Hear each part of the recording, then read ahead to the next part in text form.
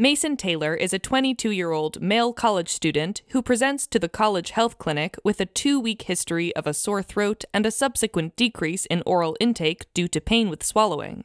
He reports a very painful sore throat, fatigue, and feeling feverish.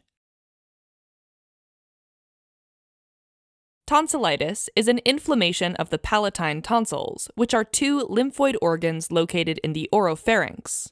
Tonsillitis is sometimes accompanied by adenoiditis, which refers to inflammation of adenoid tonsils in the nasopharynx, as well as pharyngitis, which is an inflammation of the throat or pharynx. Tonsillitis is most often caused by a viral infection. Common viruses that cause tonsillitis include rhinovirus, adenovirus, and respiratory syncytial virus, or RSV. Other important viral causes of tonsillitis include coronaviruses, human immunodeficiency virus, or HIV, and Epstein-Barr virus, or EBV, which causes infectious mononucleosis. On the flip side, one of the most common causes of tonsillitis is bacterial infection from group A streptococcus. This is why bacterial tonsillitis is commonly referred to as strep throat. Now, the main risk factor for tonsillitis is being between the age of 5 and 15 years of age. Other risk factors include being in crowded environments where pathogens can be transmitted from person to person and not practicing good hand hygiene. In addition, tonsillitis occurs more commonly during winter and early spring. Finally, clients who don't get properly treated for bacterial tonsillitis, like those who don't complete an antibiotic course, are more likely to develop it again later. Now, symptoms of tonsillitis depend on the underlying cause. Symptoms of viral tonsillitis include a low-grade fever, cough, rhinorrhea or runny nose, and sneezing. On the other hand, bacterial tonsillitis tends to present with more severe symptoms, such as a high-grade fever or sore throat, as well as dysphagia or difficulty swallowing, and odonophagia or painful swallowing. Some clients may also experience headache, nausea, and vomiting. Now, if not treated, clients with group A streptococcus tonsillitis are at risk of complications. If the infection spreads to nearby tissues, it can result in suppurative complications, in which there's a buildup of pus in a localized area.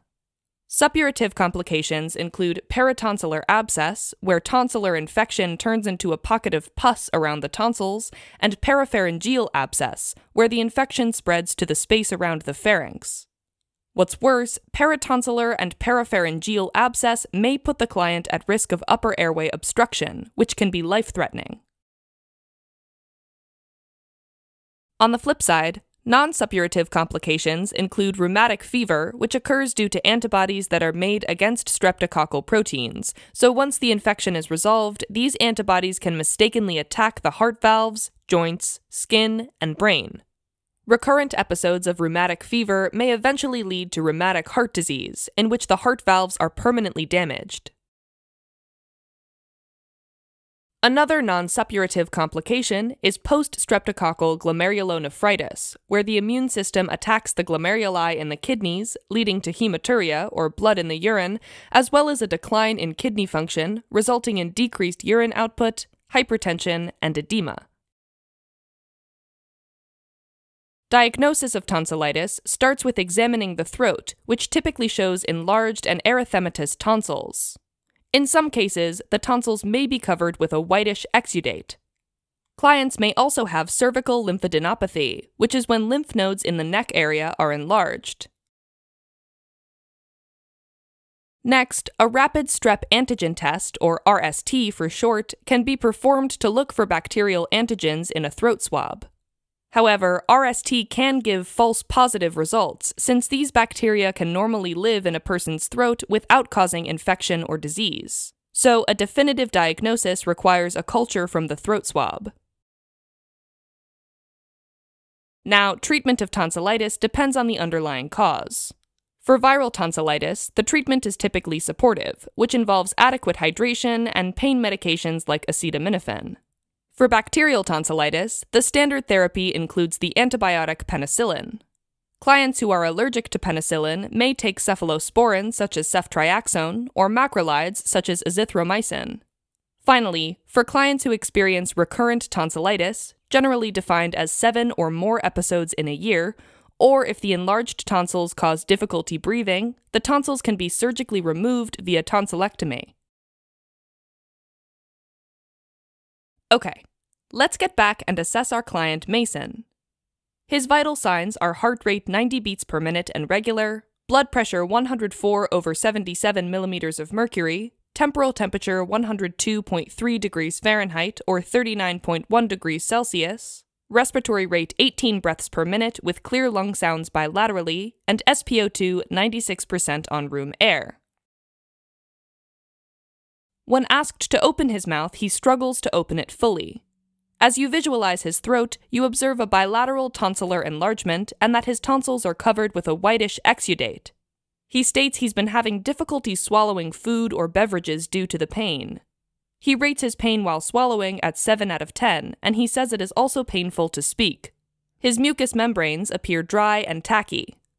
You note the results of an RST swab test is positive for Group A streptococcal infection. You document your assessment findings and confer with the Advanced Practice Registered Nurse, or APRN. Based on the assessment data you collected, your nursing diagnoses include infection related to positive RST, acute pain related to tonsillar inflammation, risk for deficient fluid volume related to decreased oral intake due to painful swallowing. Now that you've gathered assessment data and created some nursing diagnoses, you make a plan to achieve some important treatment goals. By his follow-up appointment in 3 days, Mason's infection will have improved as evidenced by a decrease in his temperature and decreased inflammation of his tonsils. Mason will also report a decrease in pain while swallowing and speaking, rated at 4 out of 10 or below, and he will maintain adequate oral intake. Next, you implement the plan of care. The APRN prescribed the antibiotic penicillin and the analgesic acetaminophen. You teach him to take these medications as directed and to complete the full course of antibiotics even after he starts to feel better. You advise him to stay home from classes until he has completed at least 24 hours of antibiotic treatment and remind him to take measures to prevent the spread of infection to others by practicing cough etiquette and frequent hand hygiene. Next, you encourage oral intake, emphasizing drinking cool, non-citrus liquids and eating soft foods while avoiding hot, spicy, or coarse food such as chips or crackers, which could increase pain. To provide comfort to the inflamed tissues, you recommend gargling with warm salt water, made by mixing about a quarter teaspoon of table salt in about 8 ounces or 250 milliliters of warm water, along with the use of lozenges. Finally, you teach Mason to seek emergency care if his symptoms worsen in any way, or if his symptoms return after they resolve. Mason returns to the clinic 3 days later, so let's evaluate his progress. His temporal temperature is currently 99.0 degrees Fahrenheit or 37.2 degrees Celsius. The tonsillar swelling has decreased and the whitish exudate has resolved. He reports his pain has decreased to 2 out of 10 while swallowing. He has increased his oral intake and his mucous membranes now appear moist. You are glad to see Mason has started to improve, and you document his responses to your interventions. Before he leaves the clinic, you remind Mason to follow up at the clinic if his symptoms don't continue to improve, so adjustments can be made to his plan of care as needed. Alright, as a quick recap, your client Mason presented to the College Health Clinic with bacterial tonsillitis, which is an inflammation of the palatine tonsils. Your assessment revealed that Mason was experiencing a sore throat with inflamed tonsils, difficult and painful swallowing, dry mucous membranes, and fever. Your nursing diagnoses were infection, acute pain, and risk for deficient fluid volume. You planned goals for Mason, implemented interventions to resolve infection, decrease pain, and improve oral intake, and evaluated that Mason is well on his way to meet the goals of his plan of care. helping current and future clinicians focus, learn, retain, and thrive. Learn more